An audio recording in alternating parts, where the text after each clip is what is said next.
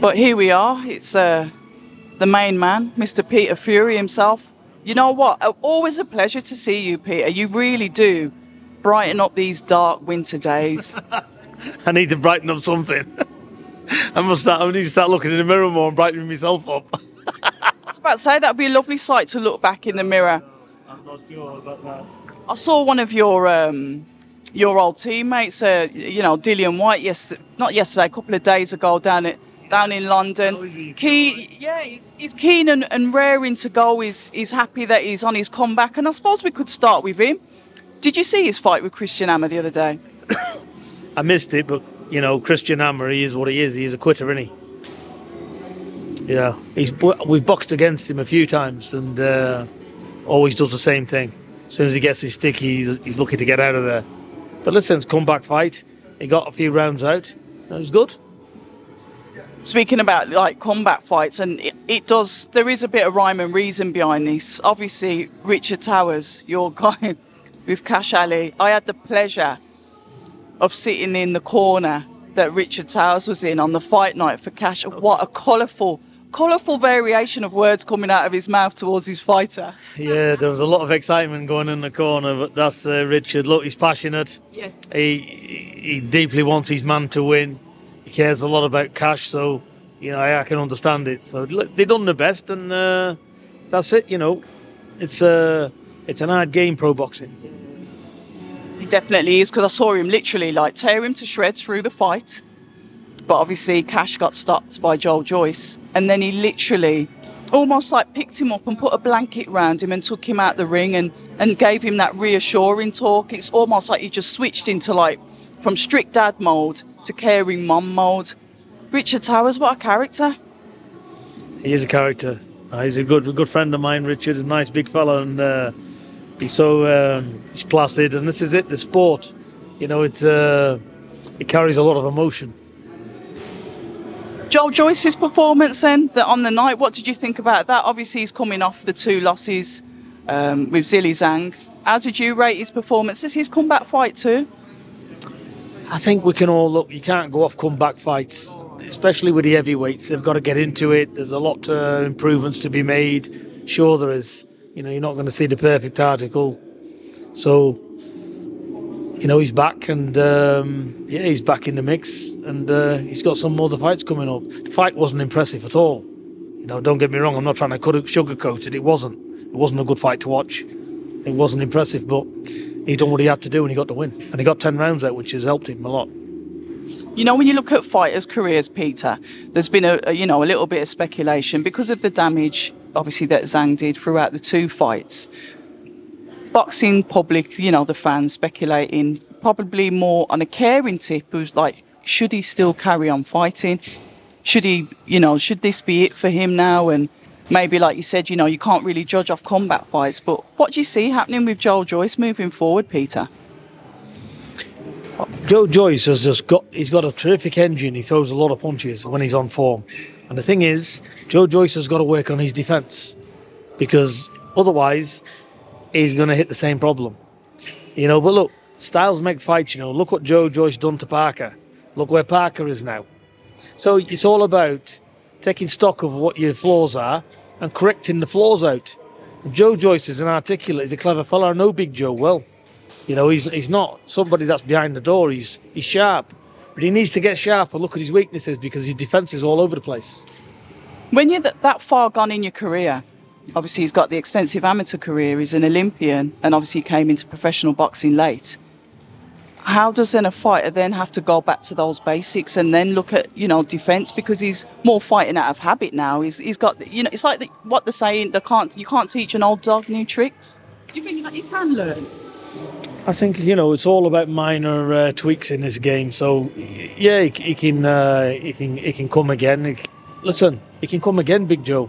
But you know, look, you can't walk through heavyweights with your face. You've got to box. This game's a skill. It's heavyweight boxing. And look, the giants in there, they can all punch.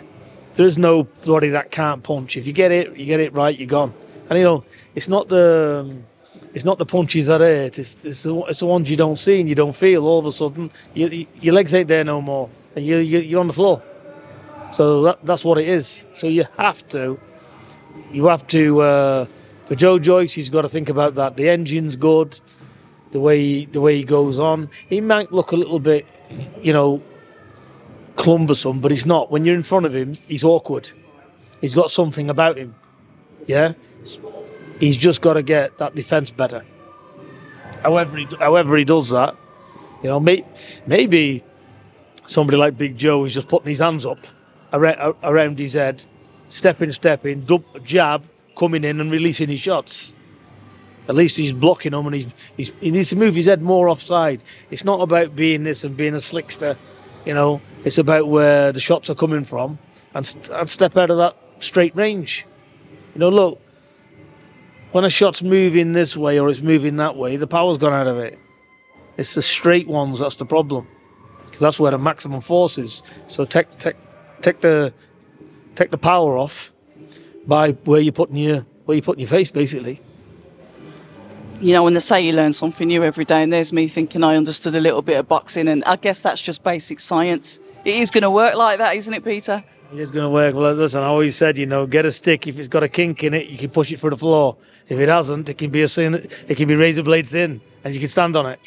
It's the same with shots. If they're coming in straight and they're accurate, they're a problem. Bend them, move them off centre, takes them out. So what do you think about a match with him and Dillian Whyte? Dillian, I think there's some rumblings that, and kind of like from the fans, we've suggested that's a fight that we'd like to see. But then we've also had Joe Parker put out almost like a song, talking about he wants to run it back with Dillian Whyte. Which fight would you take? Which fight would you like to see, Peter? I think they're all good fights. They can fight each other. I think Joe Joyce and Dillian Whyte's a good one. Yeah. From where they're at, because he's had a layoff, Dillian, hasn't he? Yeah. Joe Joyce is coming back. I think that's a good fight to be made. And how do you see it going with those two? I know you say stars make fights, and it is on the night, but what do you see as advantages of both that they can use against each other? Dillian's a big puncher. He's got a tremendous left hook. So if he gets that home, it can be a problem. But, but Joe Joyce has got a very good engine. So what's going to happen in that fight? It's a bit like the one we seen yesterday. It's a bit to and fro-in, isn't it? So it'd be a good fight to be made. It would be a good fight. Both would bring it. And, best luck to them. We've got to touch on yesterday's fight. I was sat at home doing a YouTube live. I've lost my voice is sore from screaming down the microphone to the viewers that were watching. How entertaining was that fight? And what, in your opinion, as it does for the British heavyweight division? I think it does wonders for it, because you've got to give both of them max credit. First of all, you've got to give Wardley credit, because it showed in there the boxing experience against somebody who's not really a boxer, who's come from that, whatever it is, white collar job. Yeah. So when it wasn't working for Wardley stepped on him and said, let's have it. And he brought it, because he knew he had to brought it. That's a sign of a champion that does that. Yeah, so maximum credit for him. With Frazer, he held his shit together. He got it with a good shot. It was a good shot that got him, actually. It was on the end of the punch, but it got him clean. So he went down, and, he got up. And I said, I was watching it, and I said to myself, let's see what he does now. This will show where he's at. When he got up, obviously the bell went. But whether the bell went or not, he'd regained himself. I like the way Frazer was very calm about things. Okay. And he got up and he got back to his game plan, stuck to his game, and he picked away and chipped away, and he done well. Listen, they both need massive credit for what they done there. It was a good fight for. I think I put a tweet out before, and I said, something these heavyweights for the British title, I said, brings the best out of them. Yep. I think I said something like that. Yeah. And we wasn't wrong, because we seen the best. I was over the moon with that fight. I watched it every round. And I can't applaud the two of them enough. Forget the skill set, forget this, forget that. Listen, it was a terrific fight. And now, and Big Frazer's, he's 6th, 7th. That was he's going into it. Well, he's had 6 pro fights. Hasn't really done anything with it, the pro side. And to do what he did, and but obviously, they've both had extremely hard training camps. They've worked extremely hard to get through it. So, you know, full credit to him. And the shots he was taking, Wardley, flush, you know, so listen, you can only give him maximum credit. You know, it was a great fight. It was ebbing and flowing all the time. What we seem to enjoy about it, and I think what made it exciting for the fans, is the whole lead up. Everyone, well, majority of people seem to be Team Wardley. Like you said, he'd had X amount of fights. I think this was either his 17th or his 18th fight. He's 18. Yeah, you can half it down for, you know, Frazer Clarke. You can say the opponents that he's had haven't really tested him. So everybody was sort of like putting Frazer on the back foot. But I was saying, I've seen him training. I know how much he wants this. And you're going to see a different side to him. So when you're going in there, Peter, and even though you're the one with a fantastic amateur pedigree, but you're still the underdog, the other fighter is even coming across as the favourite to the promoter, that pressure that Frazer had to deal with, and he still comes through, albeit a draw, but it was a good fight. It was a very good fight, and you know, both fighters has got pressure going into that fight. You know, one's a white collar fighter. Do you think there was a lot of pressure on him, even being definitely, a white collar fighter? Definitely as well. There's pressure on both of them. It's for a British title. There's a lot at stake, so the pressure's on for both fighters. I thought they conducted themselves well. They came and give us to give definitely good entertainment. It was a cracking fight. What do you think they should do now? If you were involved in any of their teams, would you advise that, you know, Fabio obviously have to rest and recuperation because they've got some healing to do. We've seen that. But would you advise a rematch for Fabio, or has Fabio done enough at British level to move on? And then maybe that belt gets vacated and Frazer takes on another British contender? I'm one of these, you know, if it doesn't work first time, keep banging the door down. So for me, you know, yeah, they should fight again. Why not? Yeah. All they got to do is go back to the gym and work on what they need to improve on. There's always things every fighter can improve on. They've got to work on the flaws and make it better. As far as Wardley's concerned, he's too far leaned back. He puts too much weight on the back leg. So to come forward, he's got to travel a long way and leaves himself open because he's too square. All these type of things he needs to work on. Big Frazer, he'll work on it, you know, where he's got to be a little bit more comfortable on the inside, be able to block up better, you know, and just pace himself a little bit better. His boxing's very good, he's sharp, his jab's excellent, all that. All the bread and butter stuff works a treat for him. And that's all you need in heavyweight boxing, to be fair. You know, so he's doing what he needs to do. So that's it. Bit of Frazer where, you know, sometimes he backs off, and that's where it's like fanning the flames. You know, needs to tie up the opponents better. And so that's for Frazer, and that's for Wardley. That's what I see. Correct them, and then it's a different ball game altogether for both of them. We've got to move on to young Hughie Fury, who we've wanted to see back in the ring for a minute, and finally, April the 20th, he's back out. Talk to us about Hughie, what he's been up to, and what we can expect from him on April the 20th. He's coming back, so we'll see. You know, when that bell goes, we can expect anything. So let's have a look. But he's back, and he's training hard, he's sparring all the time. So that's it. It's been a long time for him, and let's get him back active. One of the things that I think the viewers don't know, albeit Hughie hasn't been in the ring in front of our eyes, you know, putting on shows for us, he hasn't left the gym, has he? He's been training almost continuously, getting that sparring in, still getting that work in. He's never walked away from the sport. Maybe from the spotlight, but not the sport. Yeah, he's not walked away from it. He's always been involved, not sparring so much. So now it's his camp's on, he's back doing it properly, but he's always been in and out the gym doing little bits. But, you know, he's had to correct his issues. You know, he's had a lot of allergy issues as well. So, but look, he's over all that, and he's back. And that is something that I think us boxing fans, we don't understand, that obviously fighters have other issues as well. You've mentioned there that allergies. So how has those health problems, as it were, like hindered his boxing progress, his career path? Well, he's a full-blown celiac, you know, but he's obviously he hasn't really. Look, you can go to a restaurant, you can have a bit of food, and they say, "Oh, it's clean food," but it's not. You know, so you've got to be super careful when you're like that. You got to eat, no dairy, no gluten, no wheat. You know, your food's got to be ultra clean. So just things like that. But it takes time to iron these problems out. Once we know, it's easy. It's when you don't know and you're searching for answers, and there's always a problem. You know, there's always like blisters breaking out where the allergies are coming out to the rashes and stuff. So all these things.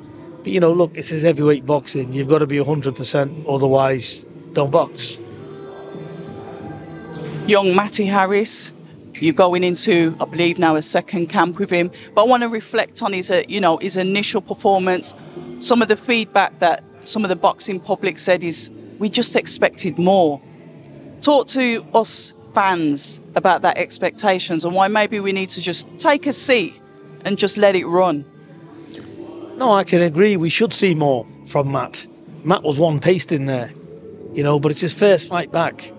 You know, he done a lot of things. He's working a lot of things there, but he's got Matt's got a lot of work to do. He's got to up his pace. Look, boxing's a sprint. It revolves. It's 0 to 60, back down again. 0 to 60, back down again. You've got to go through your gears. You can't be a Ferrari and stuck in first gear. You've got to go through your gears and back down again, you know. So let's see, next time he fights, I'll see a lot better pace, you know, a lot more spite in his shots, not trying to reserve the tank. Because if you're trying to reserve your tank, then you've got no tank. Protecting a tank is with the experience. You know, you're boxing in there. You know, obviously you got to protect your tank, but to a certain level, not where you want paced and you ain't that, and you're just going through the motions, because that's what it looked like. And that's all because he didn't adjust his pace. But he's got a lot of work to do. I want to see more improvements on the inside. Yeah, I want to see him using his height better. But he's got a lot of natural ability. You know, it's we just need some hardcore polish to polish that diamond, to make it come out. But it takes time. Talking to him takes time. And, you know, look, he's at a low stage and he's got to know where he's at. You know, get his feet on the floor, which he is. You know, that loss will have done him the world of good. And he's got to come back and he's just got to do better. He's got to do better. Can't go out to the gym and thinking, oh, I'm not thinking about this job. He's got to live. If you want to be a world champion boxer, you've got to live, breathe, sleep this game. How do you know then? Like you said, if you want to be a champion, there's things that you got to do. You mentioned there about Fabio earlier. He could have quit. He could have, you know, the doctors could have said forget it, but he stayed in there. What is it, Peter, that makes just a boxer, credit to them, to a champion? Where is that difference, Peter? And I know you would have seen this with the amount of fighters that you've dealt with, you know, the fighting blood that is in your family anyway. What is it that you know that is a champion? You can do anything, you know. You can do anything with heart, you know, and determination, you know, and that never say never attitude, you know. So that's what makes champions, really. You know, look, he's got 2 arms and 2 legs across that ring. You can make anything hard work of anything. If you simplify it down, yeah, get your technique right, trust in your process, yeah, and do your thing. And when it's working well in the sparring, it's working well in your boxing. You've got to find that niche where you're in that zone where you're comfortable, where you think, whatever happens, I can cover this. You know, once you're there, and it's there through being clever, smart, thinking about your game, analysing it. It ain't just for your trainer to analyse it. You analyse it. I'll tell you, yeah, and then you analyse it and work it out, because I'm talking outside of the ropes. I'm not in there doing it. So I'm telling you what to do, yeah? You fucking get in them ropes and do it when you're being hit back, which is not an easy thing to do, but they've got to do it in there. So I can talk for England, because I'm a fat old man, nearly 60, yeah, and I ain't getting in there. So it's easy for me to talk. But easy or not, I need to part that information and you need to get on and practice it. And when you can do it where you're comfortable in there, yeah, and we can see it and go, yes, that works, then that's fine. Have you ever had to have a fighter, and it could have been somebody that maybe you started training and you're not training them anymore, where they didn't really have that, like, that heart, that grit, and you've had to make the, like, kind of like hard decision to say, is this really for you? And what has that been like emotionally for the fighters? Because I know the fighters give off this aura that they're, you know, these big hard men, but they're quite emotional beings, aren't they? In this sport, of course it is. It's a roller coaster. It's a hard game. But you've either got it or you ain't. And the thing is, I can't waste their time. I certainly can't waste my own. And you've got, sometimes fighters has got to understand. And you know, it's things that can happen. I've had fighters, of course I have, and I can see it's not just meant for them. And rather than see them getting brain damage, you know, I'd rather see them not do it. But I'm not in the sport to get them a payday or whatever. I'm in the sport to let them excel and do great things. Otherwise I wouldn't be here. I've got better things to do with my time. I'm not somebody who's going to turn up a local all fighter and get him on, get his paycheck and he's going home. You know, find somebody else to do that, get on the journeyman circuit. You know, but there is fighters like that. And sometimes fighters, they don't realise it. But you've got to have that strict dedication. And yes, a lot of... Listen, there's hundreds of thousands of boxers in the world. Only few make it. So that tells its own story. When you know that, like, what makes a decent coach, and a coach that is trustworthy, like you said, a coach that's not just lurking?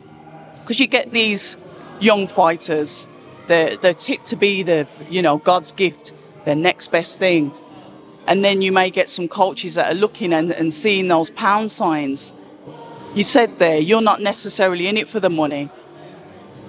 But what makes your coaching... Yeah. I've been in this boxing for donkey's years. There's no money to be made, ain't made any. Not for me, the fighters make it, don't they?